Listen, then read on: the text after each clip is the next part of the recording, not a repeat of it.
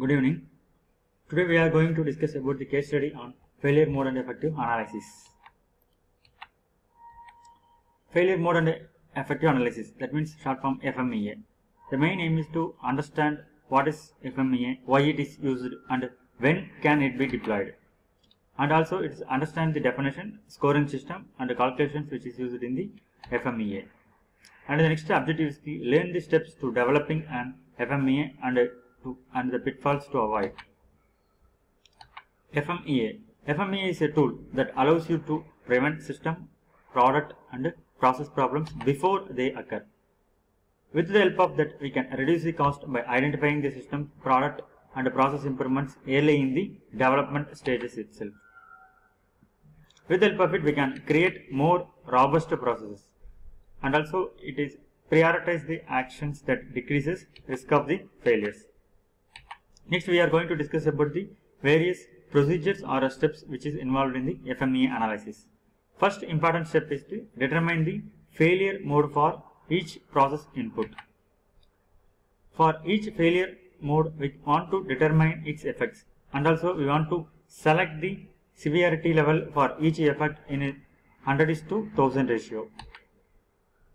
And the next step which is involved in FMEA analysis is next we want to identify the potential cause of each failure mode, and also we need to select an occurrence level for each causes in the 1:10 ratio.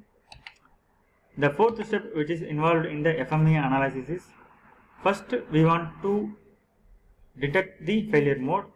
Second step is we want to know what are all the various causes of the failures, and the next step is we want to control the causes of the failure, and also we need to select the detection for each cause. Next step is to calculate the risk priority number, that means RPN. Next we want to develop the recommended action, assign responsible person and take actions. In order to know the risk priority number, in order to calculate the risk priority number, we first need to multiply the severity level into occurrence level into detection level. The severity level can be of the anything from the range from 100 to 1000. If the severity level is 1000, that means it is very maximum. If the severity level is 75, that means it is okay. It is the importance of an effect on customer requirements. If the severity level is 1, if we give a ratings based upon the severity level of 1:10, if it is 1, it is not severe. If the rating is 10 for the particular product, it is very severe. Next, we need to determine the occurrence level, that means O, frequency with which a given cause occurs and creates failure modes. For example, within the 1 week, the particular product fails again and again, that means the severity level is more for the particular type of the product. If the severity level is 1, it is not likely to happen within the 1 month. Or else if the severity level, if we give a mark or ratings 10, it means the repair rate or failure rate of the particular product is more when compared to that of the other type of products. Next one is the detection level D. The ability of the current control scheme to detect or prevent the given causes. If the rating is 1, it is easy to detect, or if the rating is 10, it is not easy to detect the particular type of the product. We are going to discuss about the case study for drill bling hole using the FMEA analysis. This is the FMEA chart. First one is our major aim is to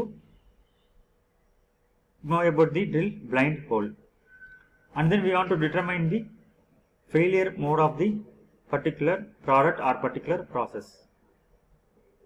First failure mode, it can be of hole, it can be deep. Now next failure can be of hole, not deep enough. Next we want to determine about the potential effect of the failure. It can be break through bottom of the plate, or for this particular type of failure the potential effect can be of incomplete thread form. Next we want to give the severity level mark, that means ratings for the particular type of the failure mode. Here they are given 7 for if the hole is too deep, and then they are given 5 the hole not deep enough. Next we need to determine about the potential causes of the failure. If the hole is too deep, the reason can be of improper machine setup. Likewise, if the hole is not deep enough, the main reason can be of improper machine setup. Next, we need to determine the occurrence level of 1:10. And the next step which is involved in the FMEA analysis is we need to determine how we can control the particular type of the failure mode. For that, in this case, we need to instruct the operator or trainer to follow the instructions. Then we need to detect the failure level, and also we need to calculate the RPN value. To determine the RPN value, we need to multiply severity value into occurrence value into detection value. In this case, 7 into 7 into 3, the value is 63. In the case of failure hole not deep enough, 5 into 3 into 3, the value is 45. If the RPN value is more, first we need to take the particular type of the failure mode, and we need to correct the particular type of action. This is one of the case study in case of drill blind hole using FMEA analysis. Thank you.